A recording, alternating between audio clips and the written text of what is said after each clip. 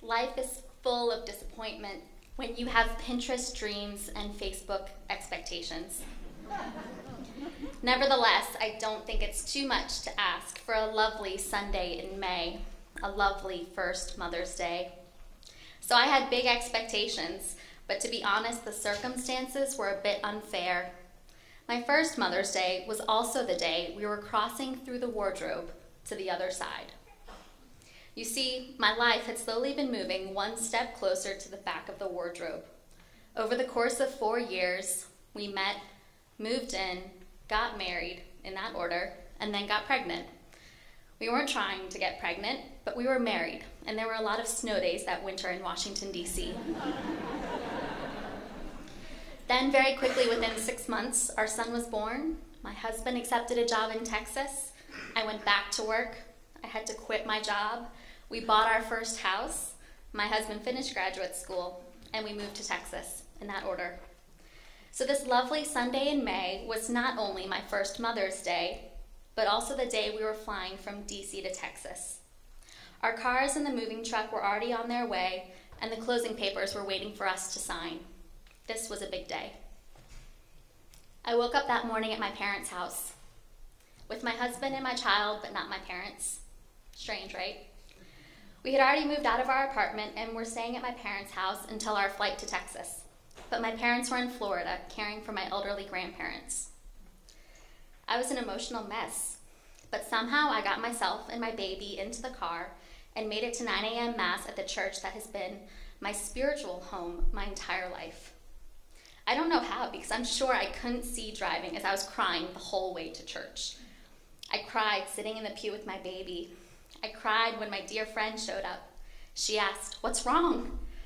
I tried to say, "It's my first Mother's Day. My mother isn't here, and we're leaving." I'm such a jackass. Kelly lost her mom when she was a little girl, so she has had many Mother's Days without hers. But she just said, "I'm so sorry." She and I loved to sing in church together, often badly, but I was more tears than singing that day. We went to brunch at one of our favorite restaurants, where we had our rehearsal dinner just 2 years prior. My godmother and my sister, our son's godmother, came with us.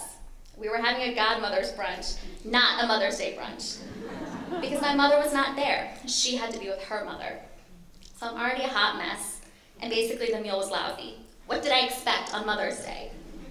But the service was terrible. We were seated right next to the kitchen, and nobody liked their food. My godmother was trying to be so cheerful and positive, and my sister was acting like nothing was different. They were both annoying the crap out of me. I was no longer weeping, but felt like my heart was going to explode if my head didn't first. And then we went to the airport. At this point, I was just numb. I wasn't ready to get on the plane, but I was ready to get it over. We got to the gate area over an hour before our flight. Our baby had not slept because of the day the way it went. I walked and walked and walked with him. He couldn't sleep. He wouldn't sleep until they started boarding our flight. Then he was out like a light. We waited until the end to board, at which point we were refused boarding. In my head, I know what happened next, but I cannot recount the details in mixed company because I was so livid.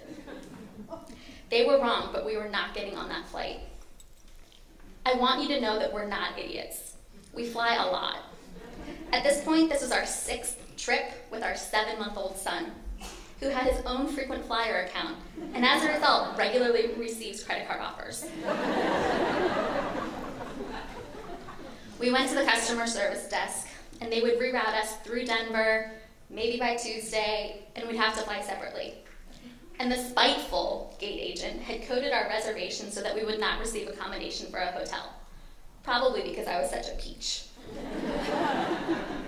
We left the gate concourse and went back to the main concourse to, I don't know, get an Uber back to my parents' empty house to which we no longer had a key. This was both our situation and a metaphor. We stopped at the ticketing desk and my husband talked to the station manager. I think he knew we got screwed. So we left the airport with a reservation at a nearby hotel and rebooked for the first flight the next morning, nonstop to San Antonio. Miraculous, this was all of a sudden available to us. The accommodation was nice, but it would have been better if we were already flying to Texas, like all of our baby gear and luggage. It was late by the time we got to the hotel. Once we got checked in, my husband had to get the hotel shuttle to take him to CVS for formula. This was the one time I really wished I was still breastfeeding. He got back, and we gave the baby a bath, and maybe put him back into dirty clothes and put him to sleep.